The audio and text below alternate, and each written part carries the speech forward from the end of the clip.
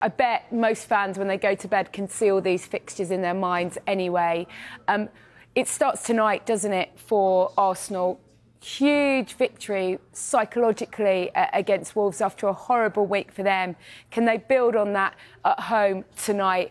I think as soon as people realise that Arsenal were there in this run-in, that is the game away at Tottenham where many of the Arsenal fans have a little bit of fear around that fixture. At home against Bournemouth, away at Manchester United, and we've spoken about the Everton one in the last few weeks.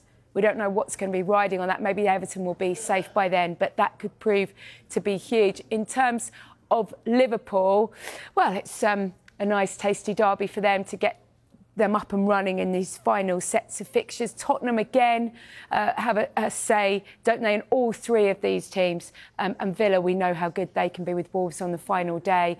And Manchester City still to play, Tottenham away. The hoodoo around Pep sort of disappeared slightly in that FA Cup game, but it's still not necessarily a happy hunting ground for Manchester City. And then there are other teams with maybe slightly less to play for, Forest aside, in those final few fixtures. I mean, we've been talking about who's the easiest, who's got the best or the worst, and then we have a Sunday like we did the other week with Villa and Crystal Palace winning. So who are we to predict anything?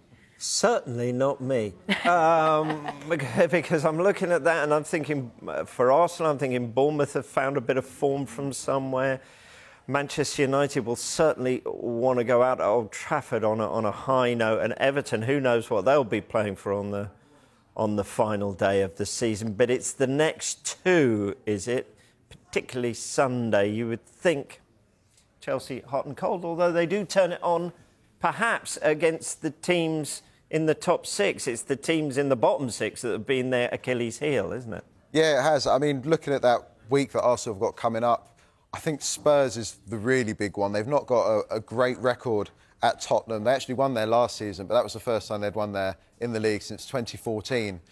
And obviously Spurs have their own issues to fight for. They're trying to get into the top four. They absolutely do not want to aid Arsenal's title charge. Then, as you say, Rob, Chelsea, I mean, who knows what Chelsea side are going to turn up. They've been really good on occasion against top six sides this season. Should have beaten Arsenal at Stamford Bridge earlier in the year. They kind of threw it away in the last 15 minutes.